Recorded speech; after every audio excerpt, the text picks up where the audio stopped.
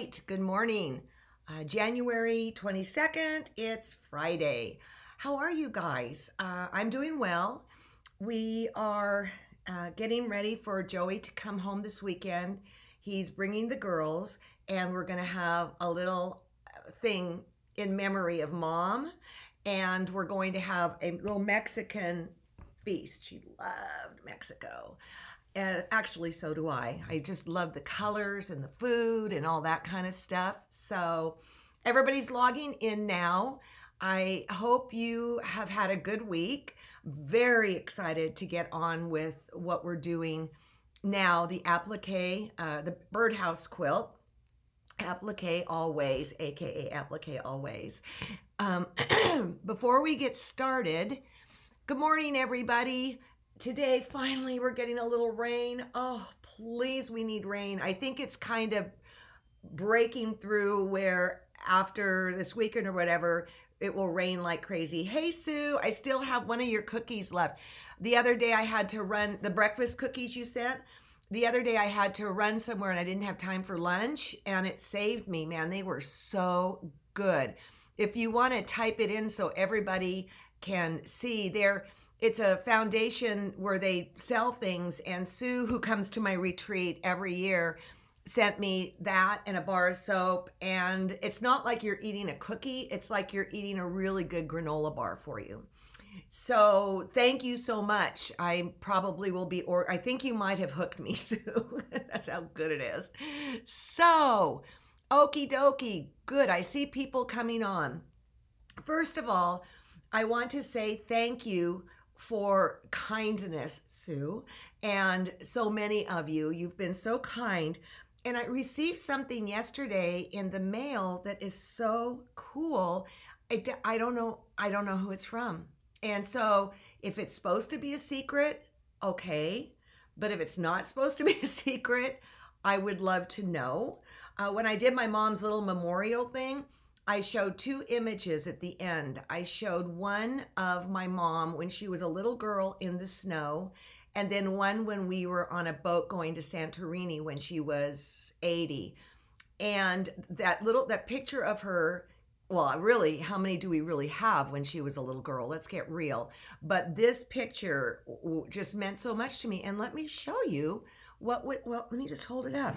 This is on a slate stone, and look at that, you guys.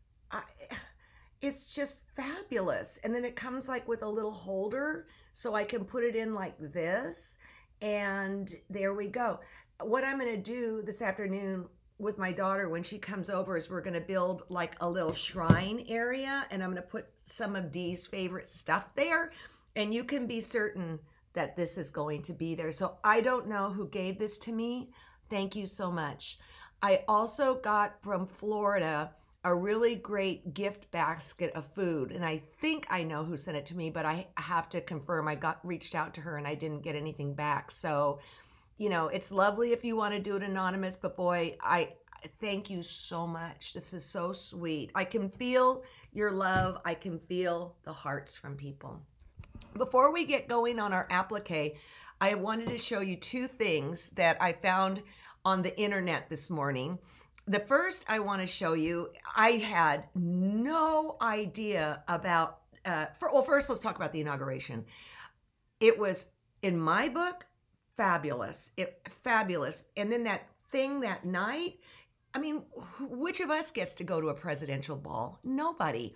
And it was just so great how they handled it. I mean, how everybody has pivoted, I hate that word because that's the word, has been amazing. But they somewhere on the internet, well, it was on Facebook, I saw the full coat that she was wearing, the white coat. I wonder how many of you saw this. So those flowers are the 50 states of the U.S., their state flowers embroidered on. That is beautiful. You know, I was, Fran Kelly and I were texting back and forth during the inauguration, talking about the clothes, because like I told you, that's what I love.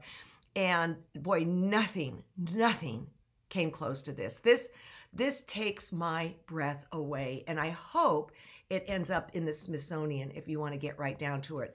And then there was another one of her dress, and I think her dress had stuff on it. And then that explained what was on her face mask too. So absolutely beautiful. And then the other thing that's kind of a fun thing to do is there were things on the internet that were all the first ladies' outfits, get-ups, going way back, images. It's great to look at. Absolutely great.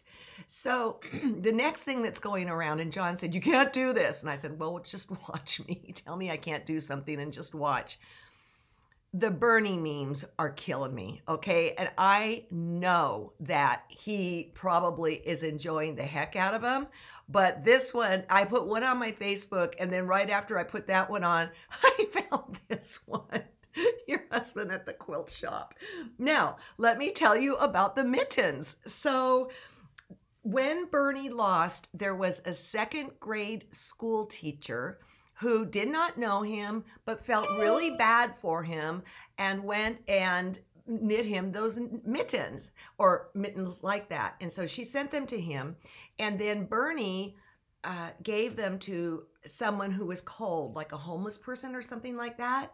And so subsequently, more people are sending him knit mittens. So that is just fabulous. Okay, knitters, you're right in there with us quilters. Fabulous.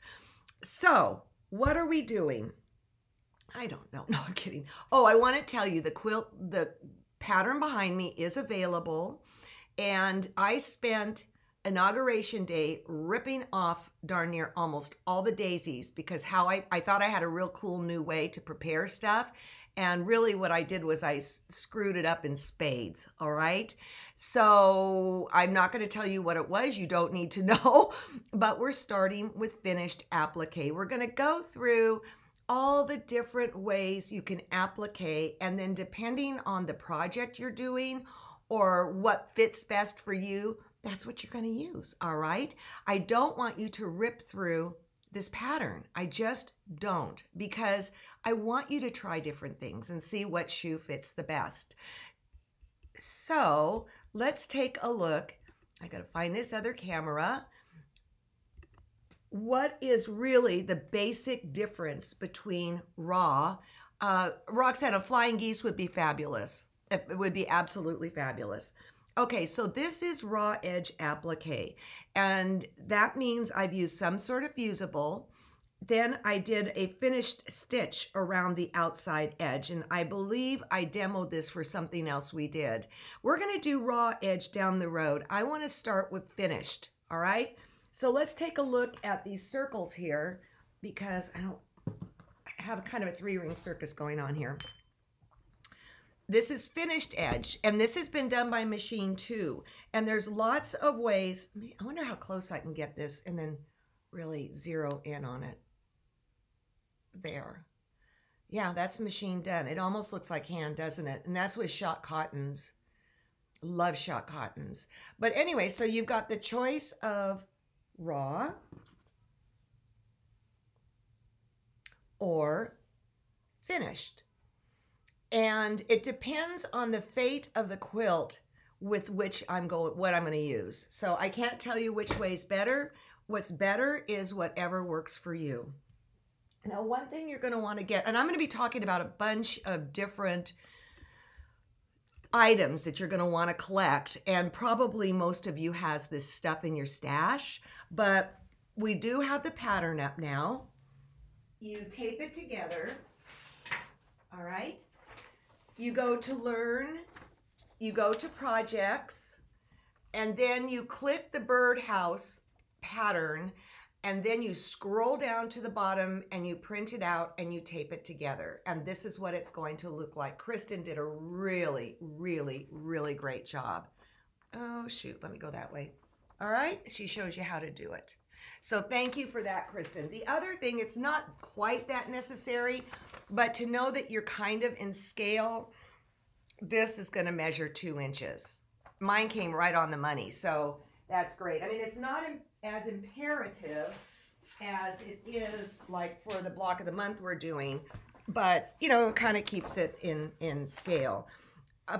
Behind me, the background before the pinwheels, just to recap, measures 30 finished by 40 finished, or 32.5 by 40.5 raw.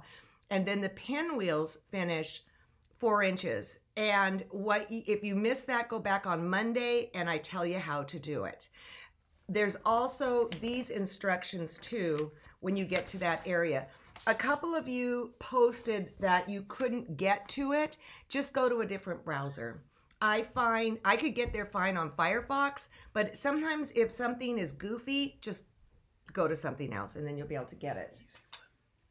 Would flying geese, yeah, I already said that.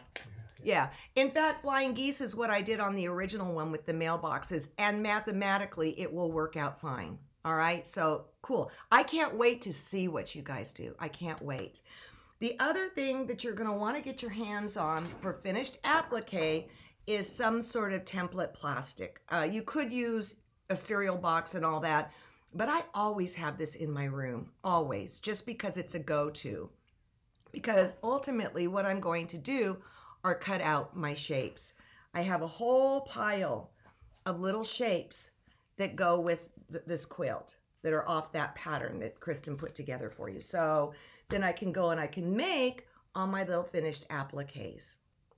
So what I want to do is talk about the old-fashioned way, how I learned to prepare applique. And let me tell you, it was a pain in the rear end for sure. I never learned how to needle turn. If you know how to needle turn, yay for you. You don't have to do any of this nonsense. But I think for a lot of people, it's really hard, you guys. So this is how I learned. Back in the day, what we would do, and you're going to love this, is we would cut out a shape. Let me get that zoomed in. Out of typing paper. I wonder if any of you are so young you don't even know what typing paper is.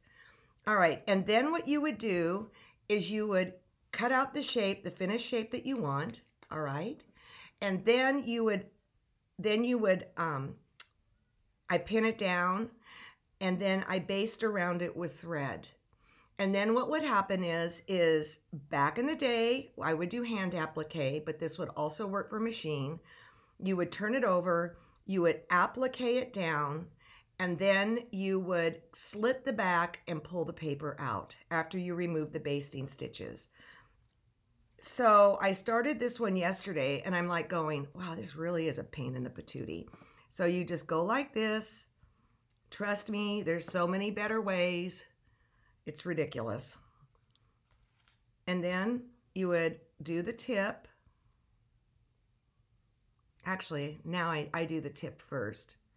And then I do that.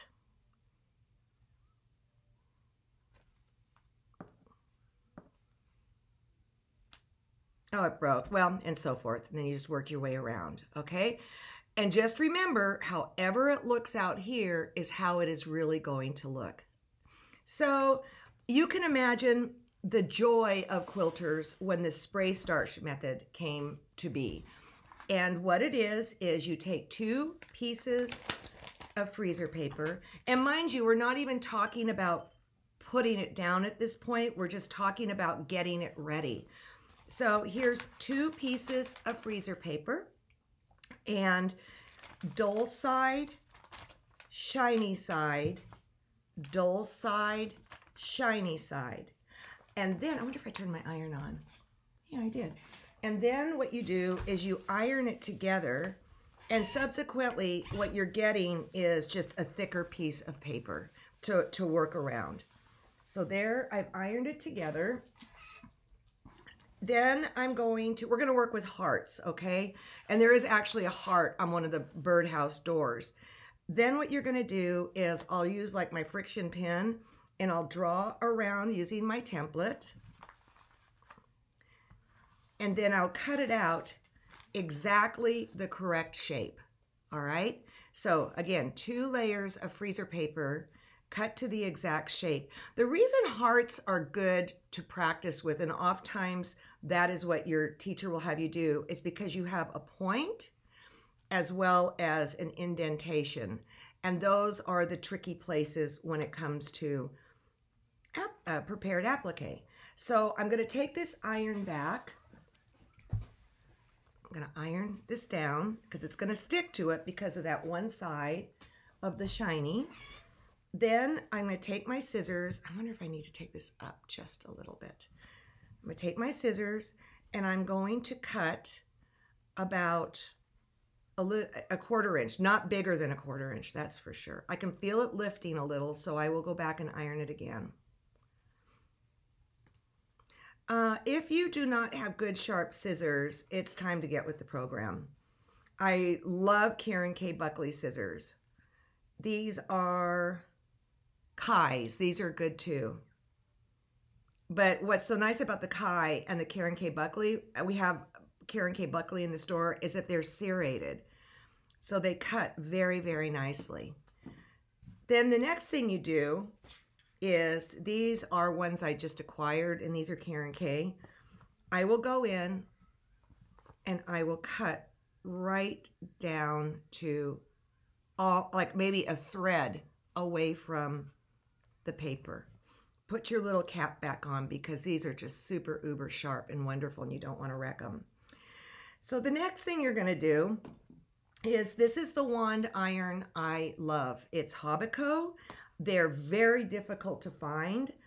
Clover one would work for you, but you want some kind of little wand iron, especially if you're going to be doing complicated shapes. This is really not that complicated, but the more complicated shapes you're doing, the more you're going to need something small. And it was funny, we just taped a show with, oh shoot, what? Okay, this is embarrassing, brain fart. And she was using a big iron to do this. And I go, why aren't you using your little wand iron? And she said, because I lent it to a friend. Okay, there you go. So starch, this is Best Press. Sandra Mullen, Best Press. And then you can use this. You can also use just cheapo starch, all right? It doesn't matter. I think in the olden days, I pretty much just used cheapo starch, all right? So you can get this at the grocery store for, you know, hardly anything. And then if you still have the cap, you can spray some into the cap. And I don't still have the cap, imagine that. So I'm gonna spray this in here. Trust me, it's there. You guys, I'm gonna put some Best Press in here too. I have not done this in so long. I hope I can do it with ease and grace, all right? I'm gonna try turning on the light and see if that makes it better. I think we're better without. All right, so then what you're gonna do is you're gonna, with a little paintbrush, you're gonna go in and you're gonna paintbrush the fabric. Oh, the other thing that I didn't mention, shoot, is that when I cut this out, I cut it out so that this is on the straight of grain and then up here is on the bias. So let me see if I can get this back out. Because I think that that's important. That's an important consideration. Yeah, there we go, sweet thing. Yeah, so see, this is kind of on the straight of grain and then the bias comes up here. So you soak this little guy. One thing I like about this little iron, and really at Quilters Select, we should get with the program and make an iron. It has how hot it gets. Then using a stiletto and using your iron, you're just gonna hold this down with, oh yeah, I remember how to do it. And you're going to, boy, this iron is not as hot as it should be. I have it on hot. You know, that's the thing with irons, you guys, is that they also heat in waves, so to speak. They go up and they go down and they go up and they go down. So then I'm going to go down here to the tip.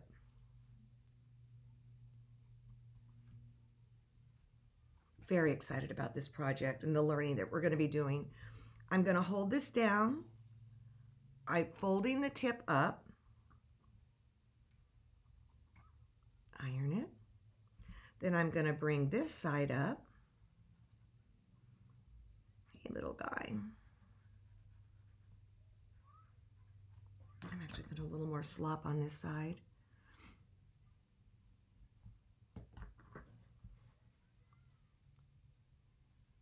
Don't use a stiletto or a seam ripper or something. Don't use your fingers for obvious reasons.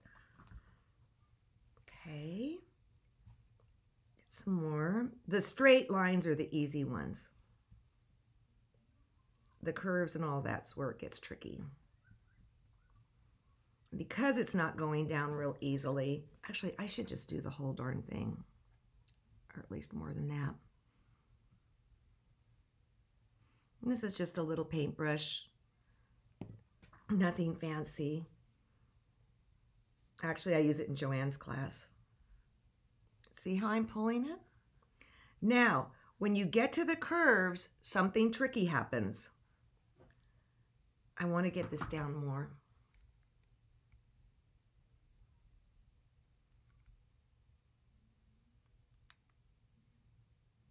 This is very important. And I'm serious. Look how I am not ironing all the way to the raw edge. I'm letting it ruffle. If you iron it all the way to the raw edge, you've got a really good shot that you're going to get tucks in there. Once it's wonderful and smooth, then you can go like that. And I'll probably take it to my big girl iron too when I'm done here. Oh, we did get a bunch of Panasonics in stock, the cordless, if you're interested. We had a run on those. I need more starch in there. That went down to nothing.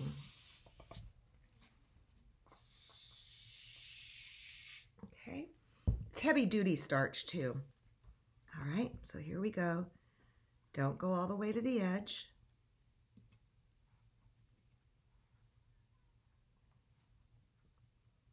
And then when it's beautiful, and then look down here, I'm pulling down into the little crack. Once I get it the way I like it, then I can go back and do my thing. And again, I have not done this in a while. It's not my preferred way, but it's one of the ways. Here we go. So once I have a shape like this heart, I can use it maybe 12 times. John's bringing me in notes. See how I'm not going all the way? This was a game changer for me. An absolute game changer. And I'll tell you, ergonomically, I am not in a good position. All right. So, I think that looks really good. What I might do now, I am going to now take my big iron and take care of business. One of the guests we had on ran glue or something, but oh, it wasn't this technique. I learned so much from the quilt show. It is insane. Absolutely insane. All right. So there you go. Now what I would do is, well, don't do anything. That's the truth. But what I would do is when it's time to get it, looks like more starch there, still wet. I would get my background designed. I mean, I would get my appliques all designed, and then I can either stitch it on by hand or by machine. And that's going to be another lesson. We're just preparing shapes today, okay? So I would put it on, I would applique it down, and then I would go on the back side of the backing. I would make a little slit, maybe even trim it out and of the fabric, and then, oh no, wait, what am I saying? I'm sorry. No, that's not what you do. I've just screwed up. I told John I was going to screw this up. What I'm going to do then is go like that, and my little shape is ready to go. What was I thinking? I am your fearless leader. Okay, there. Now, there you go. Cuter than buttons, and I can use this shape again. So, what do you think of that? Is it really okay to get wool pressing mat with starch? Oh, probably not. I probably would use I would probably put some cloth on top of it or something like that. I'm just demoing stuff here. Thank you for saying that. And I had to get an ironing surface over to me. So yeah, probably not. And also, you do not want to put your wool mat on your rotary mat. Okay, you don't want to do that in iron because it will go through. But you want to know a secret? This is a prototype. We have this with wool on one side, cutting mat on the other. So the cutting mat is going to act as a mask and it will not warp this one. So prototype, I just let you in on a secret. So let's see what questions that we have. All right. Acorn Easy Press works in the applicator instead of starch. Yeah, that would work. That would work really well. Thank you so much for that. Then we've got finish size.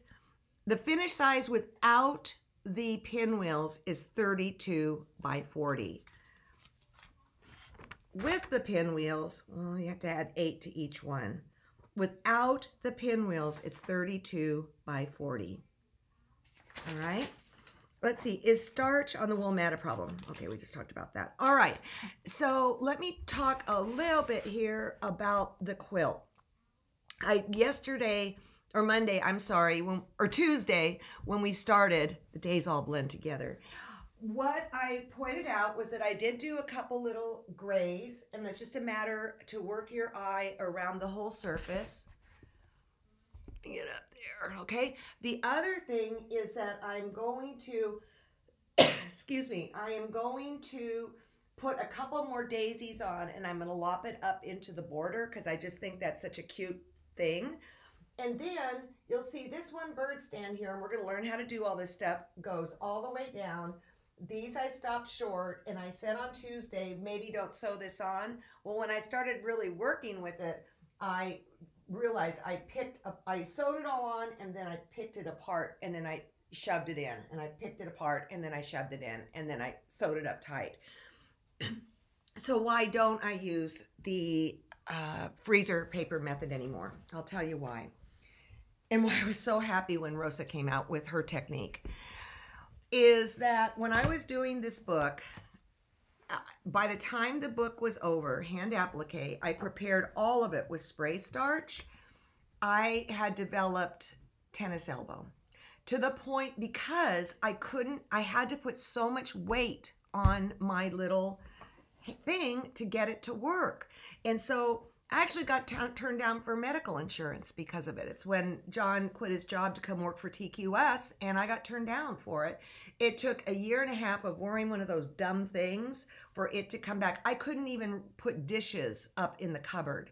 So if you do use this technique, make sure that you're ergonomically okay and don't press down too hard. Now, I will tell you, one of the birdhouses, in fact, it was this one, I did do that way. So you kind of have to look at the situation and decide what to do.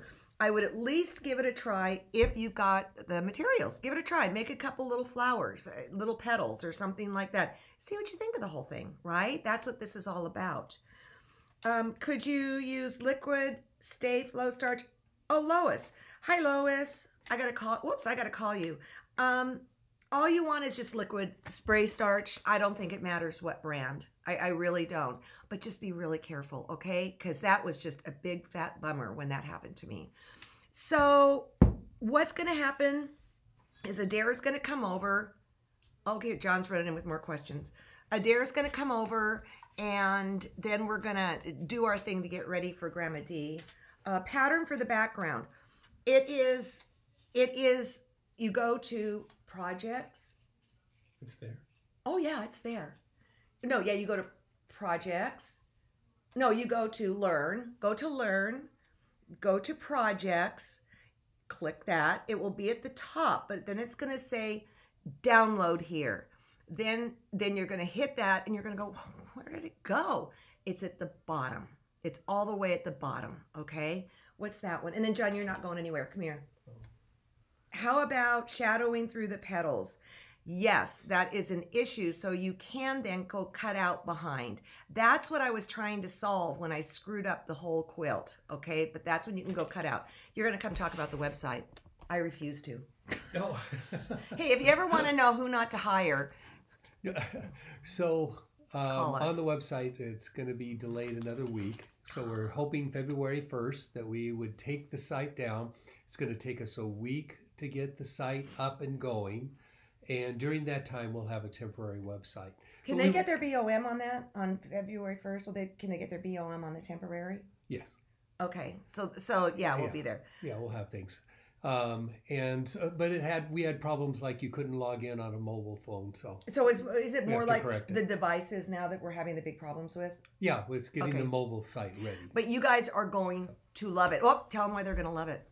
The searchability is crazy. Oh. Tell about the one poor lady that ordered something. This is Yeah. like hilarious. We've had 2 people who accidentally found our fake site and bought things. That was very nice. So John called him up. How did you find this? No, what's nice is that Google found us. So anyways, patience is a virtue. I know that, but good grief, right? So have a good weekend. I'm so grateful that I could be with all of my 4 grandchildren at one time. We haven't told Lennox yet. She loves Lev and Nava so much.